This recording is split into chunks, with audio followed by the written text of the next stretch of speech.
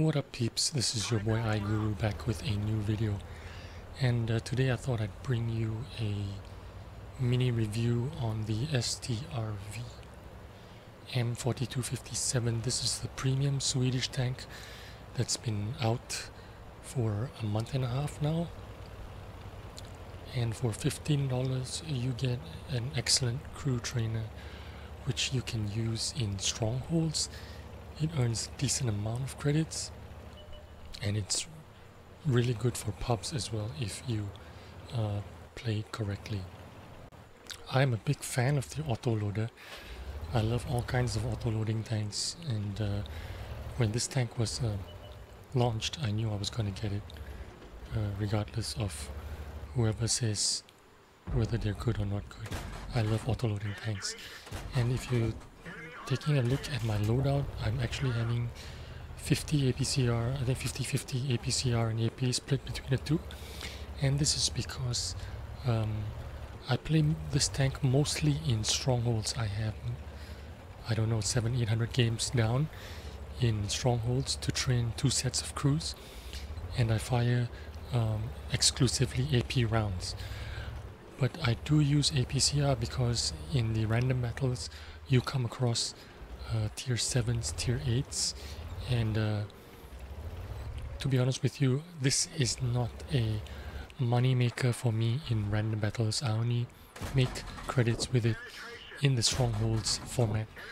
So during random battles I'm not ashamed to fire all the way APCR, and once I run out of APCR, that's when it automatically by default switches back to AP.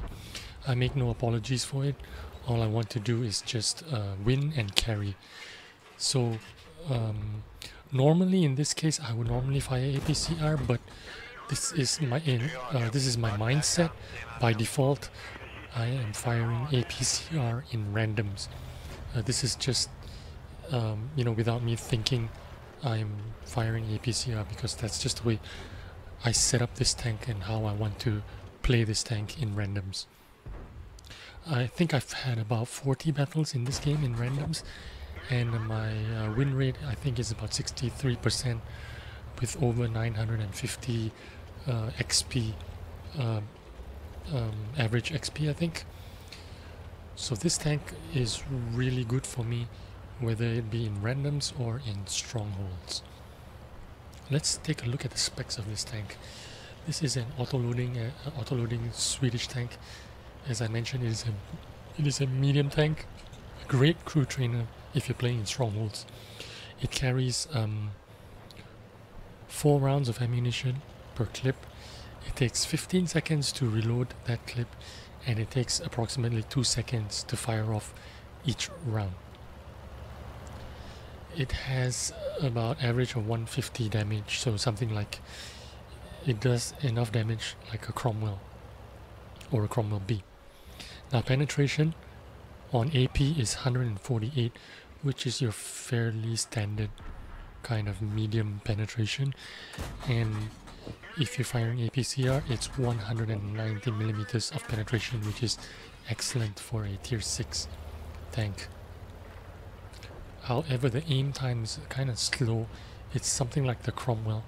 It's in the 2-second range, and it takes quite a while for the bloom to become smaller.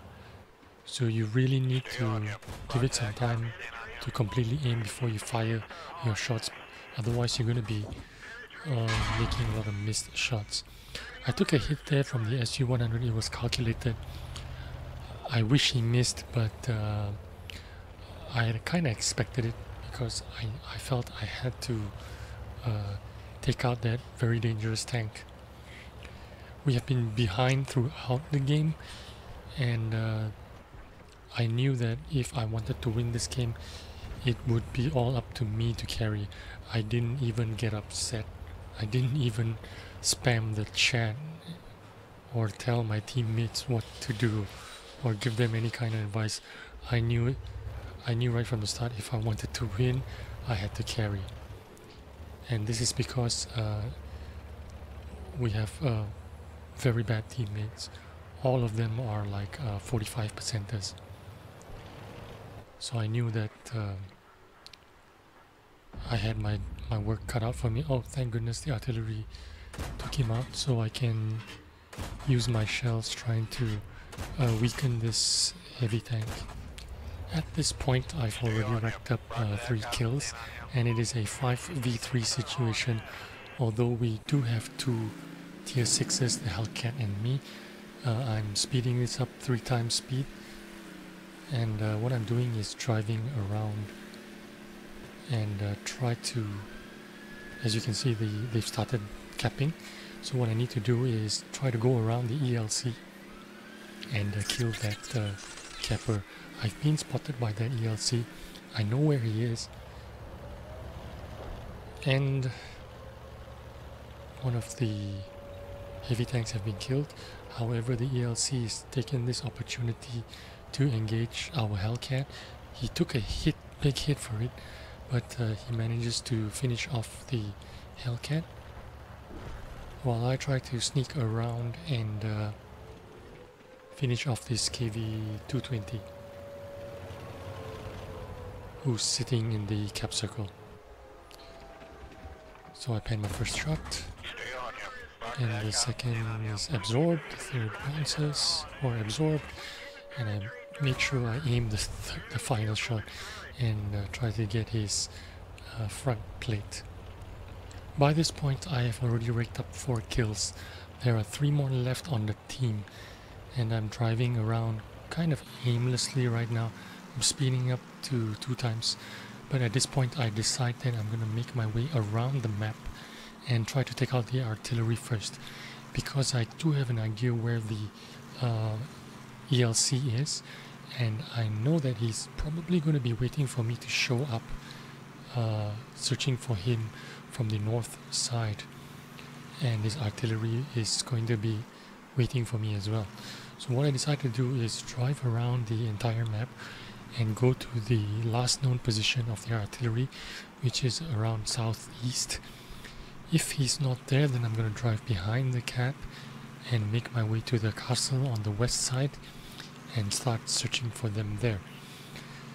Now the reason why I'm doing this is because the STRV is a medium tank, therefore it is not extremely slow like a heavy tank. It has a forward speed of 45 kilometers an hour, significantly lower than a Cromwell or a Cromwell B, but fast enough for you to be able to use some of its mobility. Like in this situation, I do have the time to drive around and search. I do not have to limit myself to a particular side of the map. I do have the luxury of driving around using the mobility and try to search for these guys. So I make my way around to the castle, and it is somewhere around here is when I realized that our artillery, the M44, has spotted one of their artillery who has decided to, there you go, he's decided to rush our artillery. So I tried to go for that shot, but I don't have a shot. There are houses in the way, but the ELC has popped up, so I'll try to take him out as quick as I can. As you can see, the bloom is not ready, so taking a shot wasn't a very good idea. The bloom is similar to a Cromwell or a Cromwell B. If you're used to firing that kind of gun, the Cromwell has a 0.35 accuracy, and the STRV has a 0.33, very similar. The dispersion on the move is similar to the Cromwell as well. It's a 0.24, and also the same when you're traversing 0.24. So now I am going directly to the ELC, thinking that he is still there. I'm trying to hunt him down before he can get away, but looks like he's not on this side of the ridge. Oops, but I did manage to catch this guy trying to cap I guess he was trying to cap to lure me out, and there you go. That's where I noticed that the ELC has popped up on my radar, and he is up north behind the bush. I know exactly where they are. I reload my drum, and what I'm gonna do right now is go straight for them. I don't have enough time. The 2-minute marker is up. I need to start making my way there and killing them. But what I'm doing right now is driving around the hill, and I'm going to use these bushes and those houses to keep those in between me while I close the distance. I do have 6th sense on my crew, which means if I'm spotted I would know it, and as I approach I am not spotted. I try to make sure not to knock down anything on my way there, miss all the trees and fences. Okay, one of them has started capping. It's either the ELC or the M44 that has started capping. So I know one of them is on cap. I just need to get in here and kill whoever's in here and then make my way to the cap. I'm spotted, so someone's in here. Yep, it's the ELC. I don't understand why he didn't try to take a shot at me just then. Maybe he panicked, but well, RIP. Now I just need to take out the last guy, and he could have had a shot at me here. I don't know why he didn't shoot. Maybe he doesn't have the capability to spot me. I don't know, I missed my first shot there. Again, horrible bloom. But right now I'm close enough to shoot and take him out completely, and GG. Game over. Here's a quick look at the results. That was an excellent game for me. I got 9,999 WN8, and on top of that I also did over 2,500 damage, 1,200 base XP. I didn't make any credits because I fired a whole lot of APCR there. As I've mentioned earlier, this tank has been really good to me. I have played over 40 games in it with a 63% win rate and over 960 XP and 1,200 average damage. And it gets even better in skirmishes. I've played about 700 games with 80% win rate, and with the amount of strongholds battles that I participate in, over 700 already, I'm able to train 2 sets of crew. Both sets have they're on their 3rd skill already, and it's worked out really well for me. I can't recommend it enough. This is an excellent tank if you want to pick up a great crew trainer for your Swedish line in anticipation of the new Swedish tank release. I hope you've enjoyed this video, and see you on the battlefield. Bye.